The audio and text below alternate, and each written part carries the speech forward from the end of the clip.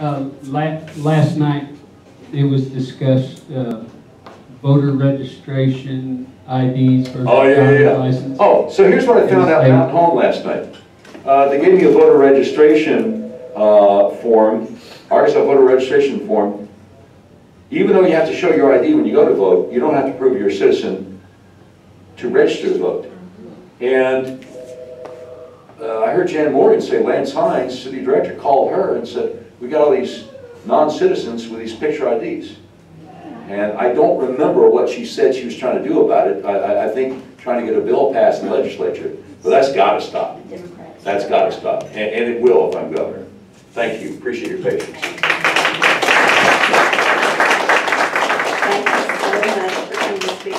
And I did see, Carolyn, I mentioned you earlier that you were running from another meeting, so I did mention that you were on the education committee, and as Moms for Liberty, that is something that we are going to need partners in on that committee, so I didn't know if you wanted to stand up and say hi, Representative Carolyn Brown.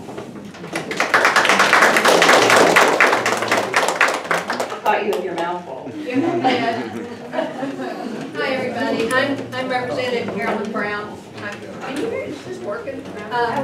Not working. I currently represent District 41, which has been reconfigured, but it includes a good bit of Sherwood, a tiny bit of North Little Rock, and a tiny bit of Jacksonville. I am on the Education Committee, and I truly believe in school choice. I believe that ultimately my goal, if I could have my wish, every child would have school choice. Tax dollars would follow the child. Amen.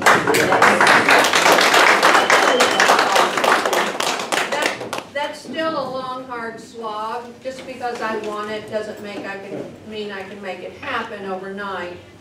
But it is something, you know, there's so many people who vote against every school choice bill, even when it's a limited number of scholarships for disabled children or learning disabled or what have you.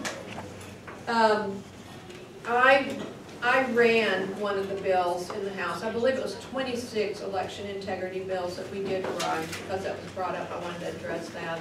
We ran, I believe we passed 26, or we passed all but just like a few. We ran a bunch. There were a whole bunch of us working on election integrity.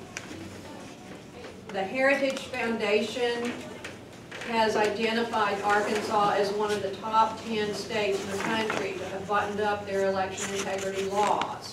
So we're doing pretty good. But where there are people who want to do something corrupt, they will find a way.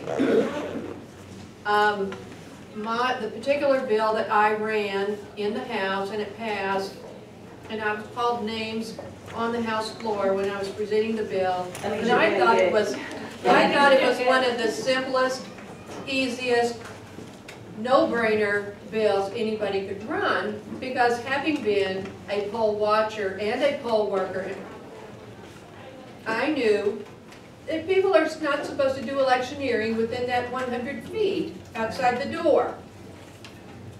But we had a group in Pulaski County and other parts of the state, I believe, who were setting up tables, for instance, at the North Little Rock Library, set up a table right there at the door as you go in to vote, and they were handing out food, sandwiches, water, different things like that. I didn't see it, so I'm just remembering what somebody has said. But they also had materials and banners and things on their table. Whether it was for a specific candidate or specific issues, they were electioneering. So anyway, you stay out, I mean, that 100-foot space is sacrosanct. And I never believed I would get the pushback from the Democrats that I got when I presented that on the House floor. I was called Jim Crow, I was called racist, I was called everything under the sun. And I thought this was going to be an easy bill. Anyway, but that's where we stand, and I just came from the Republican Lawyers Association meeting, and the topic was election integrity. The thing is, it's groups like this, and the reason I wanted to come, and I won't talk long, I wanted to come, it's because people are going to make the difference. Yes.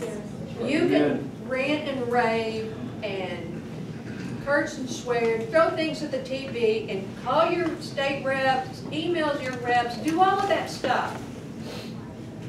They have to operate within a government system. It's the people's voices, the people who spoke out in Virginia, the people who are speaking out in Ukraine. It is the people who are making the difference. We can represent you, but you are the ones who are going to make the difference.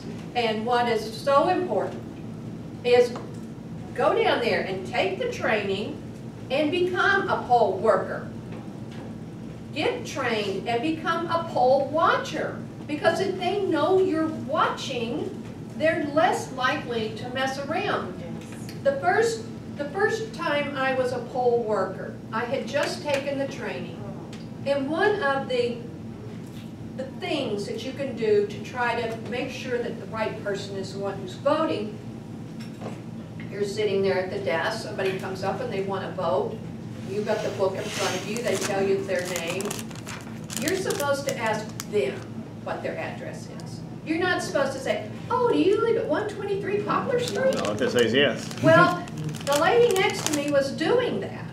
And I said, you're not supposed to do that. You're supposed to ask them. She said, who are you? I've done this for years, and that's how we've always done it. Well, the chief judge actually went to church with her. Not that that should have made any difference, but I told Laura what was going on, and I said, I'm right. And I said, you need to call and get this cleared up, and she needs to quit doing that. Well, she did, and she was told, and she didn't share any more of her cookies with me that